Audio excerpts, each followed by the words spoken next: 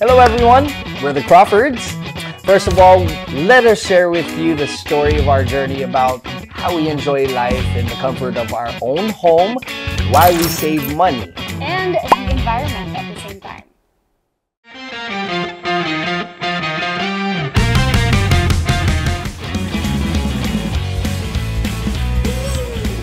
Before the pandemic, we were always out. We were rarely in the house. And even when we were in the house, parang very rare na buong araw kaming naka-aircon, diba? And we weren't even thinking about like managing our electricity bills, kasi etc. it wasn't really so high anyway because our energy consumption wasn't so high. Although we did have refrigerators and everything that were still running, whether we were home or not. Yeah. Syempre, meron pa ring tumatakbo. But then the pandemic hit and we were always at home and we started to enjoy our home even more. Dito na kami nanonood ng movies. And sakto, because this was also the same year na I was pregnant and I gave birth. So that's when everything changed. Yes. Pero ito, in-expect namin, na-anticipate namin na our needs as far as energy consumption would definitely change talaga. Kasi may baby na, kailangan palagi naka-aircon, diba? Tsaka hindi lang isang kwarto naka-aircon. The nursery's on. Kasi umiikot-ikot na siya. Correct. Pati na rin si Coleen. Actually, I specifically remember when you were pregnant, love. Yeah. And we hung out actually sa family room namin for months. And we were there daily. Watching TV. Playing video games. Whatever we can just to, para magpalipas ng oras. And 24/7 that air conditioner was on. Yeah, because we were there 24/7. 24/7. Tapos pagbaba rin namin or kung maglalakad kami, it was still on. Our electricity bill during that time was very high. Yeah, especially when the baby actually was born na. Yun nga, the consumption of energy was so much higher because we needed more freezers, we needed more gadgets for the baby, the purifiers, all kinds of things that we actually never thought of. May iPad na kami ngayon. Oo, dati hindi naman kami, telepono lang. Actually ako, ever since talaga, dream ko na magkaroon ng solar panel sa bahay.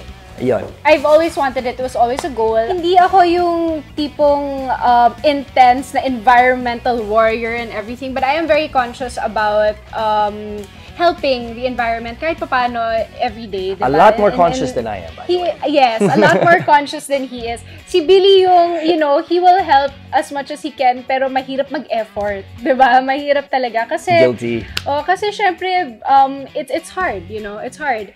And getting solar panels was a way na wala na tayong gagawin, andyan na siya, and it will do the job for us.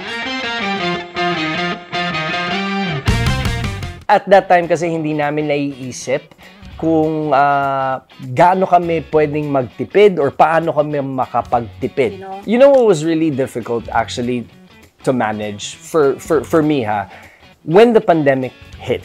And sakto yung timing kasi while you were pregnant, pandemic hit. And then when you gave birth to Amari, that was kasagsagan talaga ng COVID here sa bansa natin. So we were stuck. We were here in the house, lockdown ng buong bansa. We weren't able to go out. So when the pandemic hit talaga, our electricity bill skyrocketed. Promise. Because our entire family, even yung lolo at lola, dito na kami nagsistay as one. So nagkaroon kami ng, kasi nakakabore naman kung kaming tatlo lang naman dito. Kailangan din namin ng tulong. Nag-i-enjoy lang kami as a family. So yun. Everybody was spending time here. So, syempre, yun, palagi naka-on na naman yung aircon, yung TV, yung music. So, yun. So, I specifically remembered, yun nga, one person has the authority actually to leave the house and pay the bills or go grocery and do stuff. That's when I found out about our electricity bill was over 40K. Kasi ikaw na yung lumalabas. Kasi ako na yung lumalabas, ako na yung nagbabayad. Yung 40 mil, yung 40,000 was a big exclamation point for us. Kasi it was like, paano kami makakatipid ngayon? Because 40 a month is not very, it's a lot. Sobra siyang mahal. And kailangan pa namin ding isipin yung diapers ni baby, anything for the health of the baby. Just their monthly overhead. It was way too... Mataas talaga. Way too high. Yeah. Hindi namin ni-expect na mag-i-exceed siya dun sa parang cap namin. Pero, naisipan talaga namin, what can we do to save? Yes. Pero, I mean, even before, when we first got this house, parang dream na lang siya. Parang, sana one day magka-solar panels tayo. Yes. Actually, kasi yung bahay namin, sa gitna, may salamin. So, we were just thinking na parang, ang sarap naman na yung makikita mo yung araw, napakainit. So, you can have all the energy and the and all that stuff, diba? Tapos, yun nga, pinag-iisipan namin kasi mahal magpa-solar panel. Hindi namin alam kung gaano kaganda or is it really helpful. Parang wala kami masyadong information din. So, we weren't really sure. Like, baka naman malaki yung igagastos natin tapos konti lang naman yung masasave natin, diba? So, yun yung nasa isip namin at that time. And with a house like this where it's most, you know, a lot of it is glass and windows, yes, we get a lot of natural light, pero lalo kailangan namin ng aircon kasi ang init ng panahon talaga dito sa Pilipinas. So, yun, we were thinking, ano ba yan? Baka naman, baka hindi masyadong malaki yung savings namin sa solar panels. Is it really worth the investment? Yeah. And what we can tell you, having solar panels since 2020, the year Amari was born, ang laki talaga ng savings namin to the point na yung savings namin per month ay mas malaki pa sa actual bill namin. Anong ibig sabihin nun? Get that, guys, ha? Mas malaki pa yung savings namin sa actual bill ng electricity namin. So, dati 40K siya. Dati 40, ngayon nag-average siya from 18 to 19.5 or 19K. So, ibig sabihin nun, 21K halos yung savings namin. So, yung 21K, mas malaki sa 19K. Mas malaki pa yung tinipid namin kesa doon sa mismong binabayaran namin. Well, let's elaborate kung bakit ba talaga itong One Solar Man ang kinuha namin. Because we researched. Just like any other family, trustworthy, reliable, you also need information. Kasi marami sa ating hindi nakakaintindi kung how the solar kasama energy... na rin kami doon. Oo, kasama kami na hindi nakakaintindi kung ano ba yung consumption, ano ba yung buying, ano ba yung selling, ano ba yung... Ang dami kasing information about solar panels. And we could explain everything to you right now, but there are people out there who can explain it better. Kaya ako sa advice ko sa inyo, mag-reach out kayo if this is something you're interested in. Kahit sa tingin mo hindi mo pa gagawin ngayon, you know, it's something you definitely plan. That's exactly what I did. Yes, it's a goal that you need to set. Kasi imagine kung mas maraming bahay, 'di ba, ang may solar panels. Ang laki ng matitipid ng mga tao, pero hindi lang 'yon, makakatulong pa tayo sa environment because it's natural source. And yun nga, yun yung nakita ko dun sa One Solar Man. You know, ayoko naman magmayabang or anything, pero hindi lang naman residential homes ang ginagawa ng One Solar Man. You know, I found out that they actually take care of solar panels for big businesses like gas stations and stuff like that. And that's very important. Kailangan, ang taas ng gas ngayon.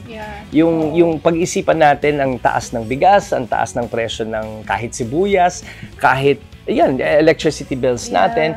That's why it's so important to do your research and to do it thoroughly. Nung pumunta ang One Solar Man dito to do, how do you say, parang nag-investigate, assessment. Assessment, tsaka parang nag-ocular sila dito. May dala silang drone. Yes, lahat. They assessed everything. Talagang, ngayon kasi ang nakakabit sa solar panels namin, it's not just the lights, not just the aircons, but also our refrigerator. So, kaya ang laki talaga ng nagtitipid namin. And it's not only just the solar panels, ha? They also have the inverters. They all took care of that. Ha? Kasama na rin yan. Yung service, warranty, that's very important. Kung may masira or there's any problems, one click away. And it's all app-based. Pwede kang i-monitor. Pwede mong i-monitor kung ano yung energy consumption nyo itong araw na ito, this whole month, this whole week.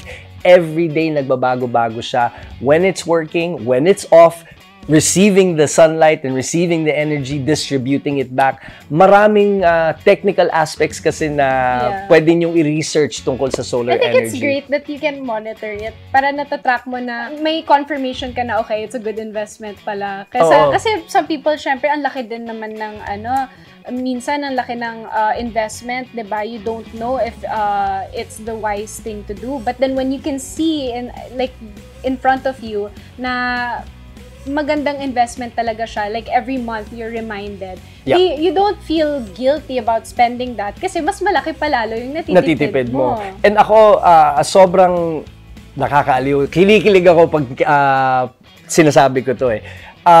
Think of it like farming. You're harvested solar energy, di ba? Versus the consumption of energy na ginagawa nyo sa bahay nyo. So you're spending so much money by turning your air conditioners on 24/7, but while you have solar panels, you're actually harvesting energy to redistribute. Kung kahit patay na siya, you're still saving. And it's great that this came to us at the perfect time because I remember habang nagmamajong tayo during the pandemic. Sa lahat pa naman, majong pa ang sinabi. Nakikita ko sa social media, I specifically remember, parang very klaro sa akin yung memory na yun, na tumitingin ako sa social media noon. Tapos, ang daming nagreklamo sa biglang, ang laki ng hike ng monthly bills for electricity specifically. Parang, paano naging ganito to? Diba? Actually, kung gusto nyo maghalongkat nung 2020 or 2019, ang dami mga artista nag-post ng mga electricity bills nila na, ano ba to? Ang mahal-mahal, hotel ba ang binabayaran ko? But this is why One Solar Man will be able to help you guys with all of this. Kasi, they're true to their promise. Talagang, when they say they're gonna do something, they mean it. Bill, 'di ba? Yung mga bills natin nakatipid tayo 21K per month. So mas malaking tipid. So that can go to other things that are important, diba? So, lalo na ngayon may anak na kami, we need to save and we need to be more wise about how we spend our money. So, this is one way to be wise about how we spend our money. Kasi it gives us a chance to set aside money for the future or for important bills for Amari, ganon, mga babayaran na iba. And manage our finances better. Yeah, we're able to manage. Kasi ang pinaka nakakabawas talaga sa mga sweldo natin ay yung monthly. Syempre, yung mga recurring bills. It's not the one-time purchases na you're gonna treat yourself to something like a vacation. Kasi, bihira lang naman mangyari yun diba? So, it would be nice to have money for that na one time mo lang naman gagawin in a year or in every few months, diba? Kesa na ito na every month talaga ang taas-taas ng babayaran mo. Correct. So, malaking bagay talaga siya when it all adds up. So, when you add that sa entire year, ang laki-laki ng savings namin.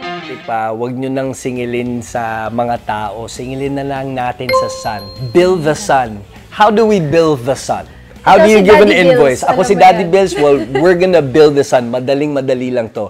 If you have any questions, please visit the One Solar Man Facebook page. Every information you will find, it's just right there. And if it's not, then feel free to ask. Feel free to reach out because there will be friendly customer service agents who will answer you, who will get back to you. And kung gusto mo magpa-assess, you should definitely try. Ako, I recommend talaga. Yeah, because they will have a site visit. Pupuntahan ka ng One Solar Man. The whole team, by the way, hindi lang isang tao. Alam kong One Solar Man, pero marami sila.